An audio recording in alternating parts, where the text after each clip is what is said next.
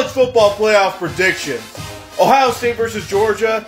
I'm sorry, Ohio State. I got to go with Georgia. They're on a hot streak. And after that loss against Michigan, I don't know if Ohio State can really bounce back from it. I mean, it was just that devastating of a loss. TCU versus Michigan.